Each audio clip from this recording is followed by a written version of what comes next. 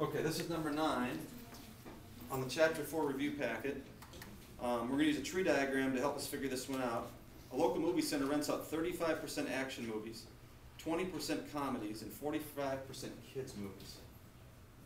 So we've got 3 options at this movie store. Action movies,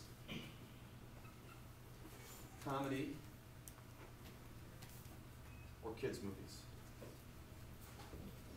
And if you randomly picked a movie that was rented out, 35% of them are action, so there'd be a 0.35 chance that it would be an action movie. If you randomly picked a movie that was rented out, there'd be a 20% chance it's comedy, because 20% of the movies rented out are comedy. And the percent of kids' movies rented out is 0.45. So you put your probabilities on next to the lines. Next, 3% of the action films are defective. So you have these action films, sometimes you get a movie home and there's something wrong with it. It stalls, or it doesn't work, or there's a scratch on it or something. It's somehow defective. There's a 3% chance that that action movie is going to be defective, which means there's a 0.97. If you do 1 minus 0.03, you get a 0.97% that's not defective. With the comedy movies, there's a 5% chance it's defective. So put a 0.05 on that line, which means there's a 0.95 chance not defective. Any questions so far? In the kids' movies, of course, kids, like my kids, stick their own movie in sometimes, and they might have jelly on their hand or whatever, and they grab the disc or whatever, and so the kids' movies are going to have more defective ones probably, just because they probably get a little rougher treatment. 10% of the kids' movies are defective.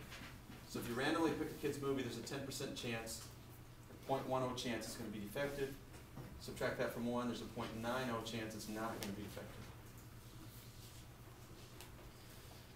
Now, if a person randomly selects a movie, what is the probability it will be defective? So it doesn't say what type of movie, but let's figure out the probability that it's going to be an action movie that's defective. Well, what would I do with these 2 numbers if I want to find the probability of being action and defective? Multiply. Yep, so you take 0.35 times 0.03. And that gives you 0.0105, I think. Does that sound right? Okay. Now let's look at the defective comedy ones. Well, I want to find the probability of it being a defective comedy movie. So comedy and defective. Well, there's a 20% chance it's comedy, and a 0.05 or 5% chance that it's defective if it's comedy. So take 0.20 times 0.05, and you get 0.01. So 1 out of 100 chance that you're going to, if you randomly pick a movie, you're going to get a defective comedy movie. Third thing that could happen is you could get a defective kids movie. It's going to be a kids movie and defective.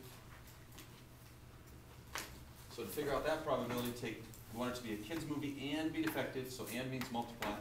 So 0.45 times 0.10 comes out to 0.045. So you've got 3 probabilities. The first one I have circled is the probability that you're going to get a defective action movie. The second one is the probability of a defective comedy. Third one's defective kids.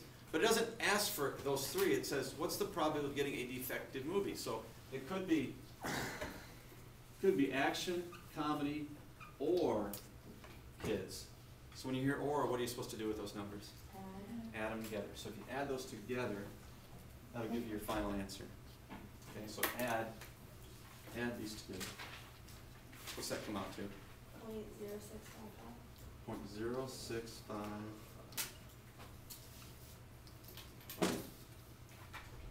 And I don't care if you can write that as a fraction. You can change it to 6.55%.